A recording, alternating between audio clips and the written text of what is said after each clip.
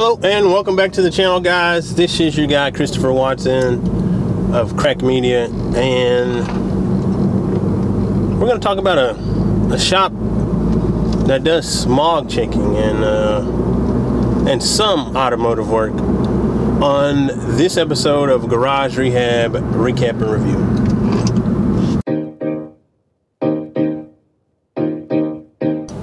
So this week's review or recap of Garage Rehab is over episode 4, and the garage that is featured is actually Blue Ribbon Automotive and Smog, located in Bakersfield, California.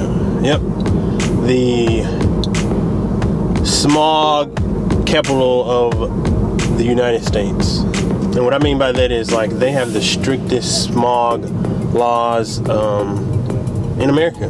So anyway, Richard Rawlings heads to Bakersfield, California to meet with a Mike Myers, not Halloween or the actor Mike Myers, but a mechanic or a shop owner, Mike Myers. This guy's been in the automotive business for a while. He's older. The shop isn't really that big. It has about 5-6 employees, and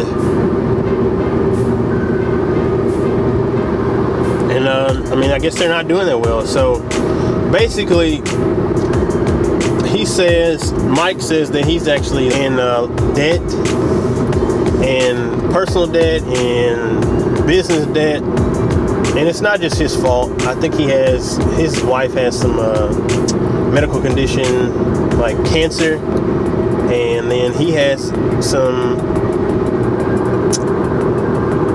body problems as well. So it sounds like he's not in a good predicament. So anyway, his garage, kind of just like every other garage, featured junky, holding on to cars for people, holding on to parts, holding on to just crazy stuff that shouldn't even be in a garage.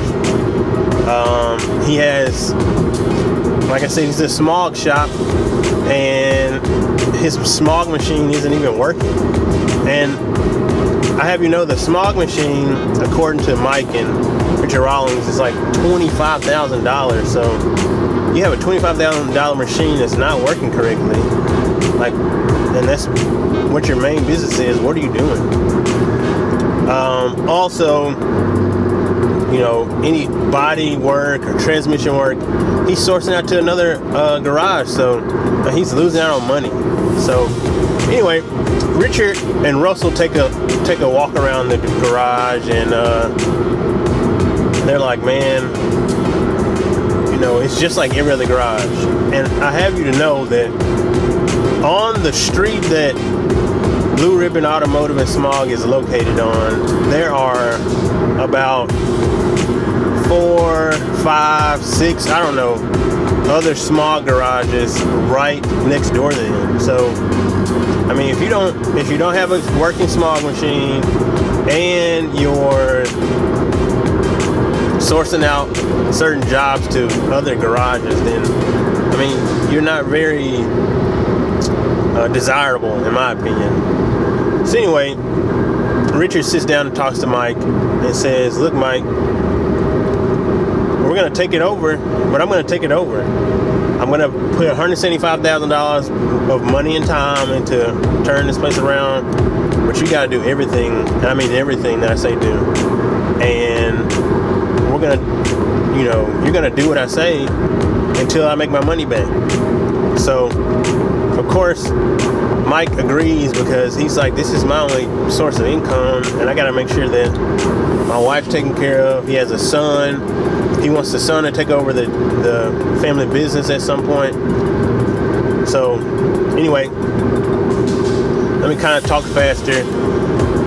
Richard and Russell just gut the place, and like every other episode, they get brand new equipment, brand new lifts, brand new tools, and they get a brand new smog machine, or smog smog tester. That's the word. They get a brand new smog tester for Mike. Now, Richard actually talks to Mike about certain business ventures he wants to do. Okay, he talks to Mike and says, "Look, Mike, you're in California. There's oil. There's, you know, a lot of companies around here that use fleet trucks. So, you know, how can we tap into that market?" So Richard and Mike actually go to a company that's like an oiling company and, you know, pitches a deal to them like, "Hey, we know you have 25, 30 trucks that are going to need servicing. Well, we'll do free smogging for you if you let us do any repairs or whatnot on the vehicles, and we'll do it at a, you know, fair price." And the company, the owner of the company, or the runner of the company, he says, "Hey, that sounds fine. I have a budget of about $5,000 a truck. So if we can stay in under that budget, then I'm all for it. And you know, we'll be talking in the future." So I think Richard is definitely on to something there. And as far as like Mike and his business without dealing with other big companies, you know, Richard's like, "Look, how about we, you know, I know y'all charge for smog, but how about we do free smog checks to get people into the door? But then if their smog doesn't passes, then, you know, you'll say, look, we can fix all your smog problems for X amount of dollars, or, you know, do certain stuff to keep the business there," which is excellent business planning. Get people in the door, and then, you know, if you can keep them in the door, then you can make your money, you know. So anyway, they get the place flipped around, new everything. They even paint the outside of the garage. They painted red, which is kind of wild. And then obviously the name of the place is Blue Ribbon. I mean, I think this episode was really different because this place isn't just a performance shop. It's actually a smog shop that does, you know, automotive repair, just general automotive duty. And most of these other shops that have been on the show are performance shops or hot rod shops, and, you know, they're not utilizing all that they have because they're hoarding jobs that they, you know, have had over the past, or hoarding their own cars in the garage, which is kind of dumb. So when you lose out on money, so I think Richard, and I'm glad Richard actually said something about this. Richard actually said in this episode that, you know, I need to get y'all back up and running efficiently so that I can make my money back. So we know he's gonna get his original investment back.